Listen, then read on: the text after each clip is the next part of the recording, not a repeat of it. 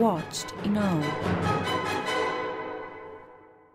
In the area of St. Nicholas Radio, the Italian Shielded Communication Center has been preserved until today. Its double, heavy shielded doors, its armed windows with door handles similar to a submarine muzzle make this building an important monument. When Leros fell, the Germans took over all the Italian facilities. The German eagle still remains in one of these rooms. The three antennas stand arrogantly as if this battle had never happened, as if someone just forgot them there.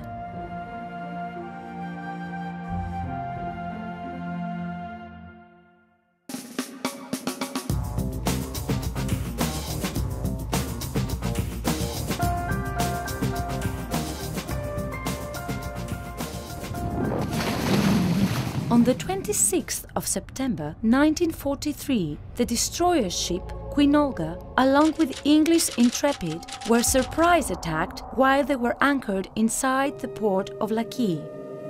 The tragedy that took place that day was beyond imagination. The Queen Olga was literally blown into the air while the oil that she was carrying burned around her on the sea.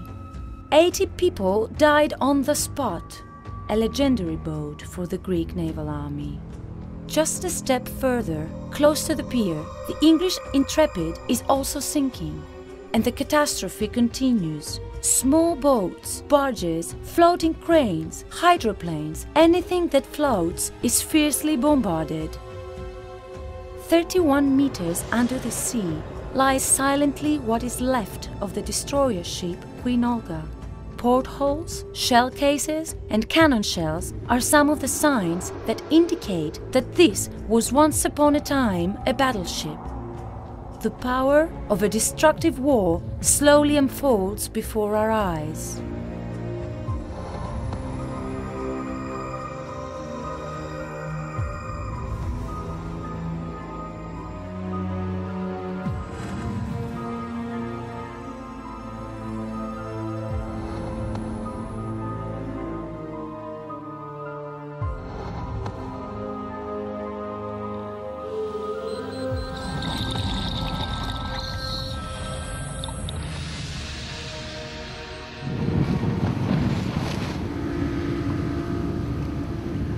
Continuing our diving at Laki, we head towards the entrance of this natural port. A dark bulge can be distinguished at the depth of 45 meters below the sea. We meet with mountains of big metallic circles that, if stretched, form an impenetrable metallic net. Pontoons, big fish, and a multitude of sea life complete this serene, captivating dark blue.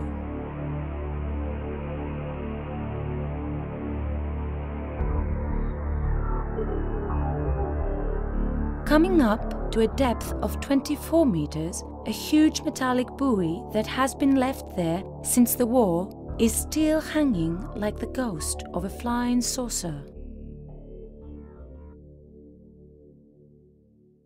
At the same place of St. Nicholas Radio, there is another private collection filled with relics from the Battle of Leros in a special space. The love of Mr. Yannis Paraponiaris, his passion for findings of the Second World War, led him to create a sizable collection. Uniforms, gear, missiles from ships, bombs, mines, even aircraft canopies decorate this small area.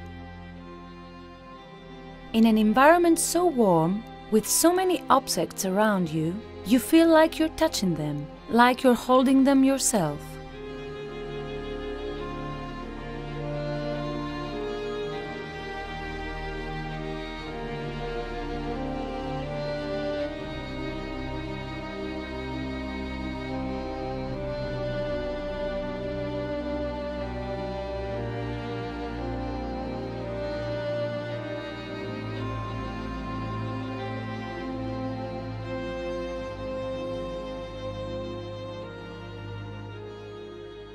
Following the narrow road to the village of Plátanos, we arrive at still another impressive private collection, the one of Mr. Canaris.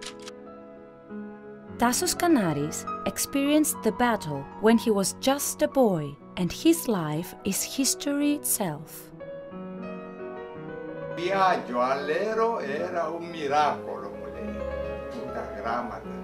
Many times he has been the main reason for the reunion of old comrades in arms and even enemy soldiers, that when they finally met, they embraced each other wholeheartedly.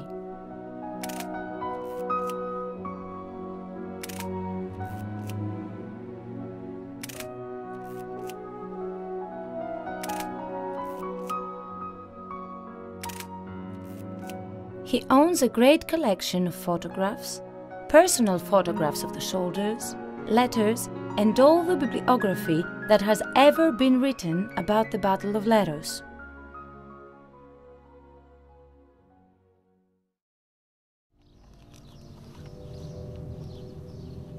At the area of Merica, one of many of the Italian shelters has been turned into a lively museum. Around it, many different vehicles of the armed forces are exhibited.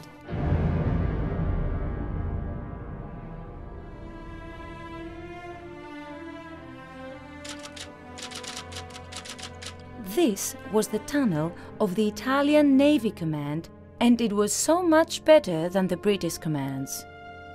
Its floors were made of concrete. It had good lighting and excellent ventilation.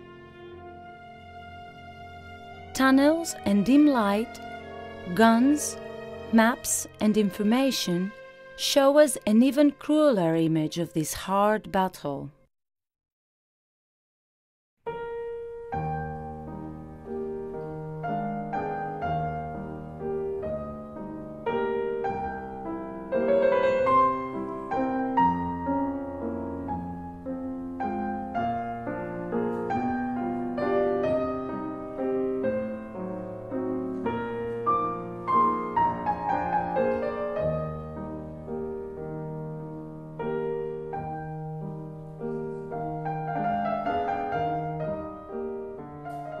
While time passes, the shelters became sites, the shipwrecks became monuments, the barracks became museums, and the pain of the war became history.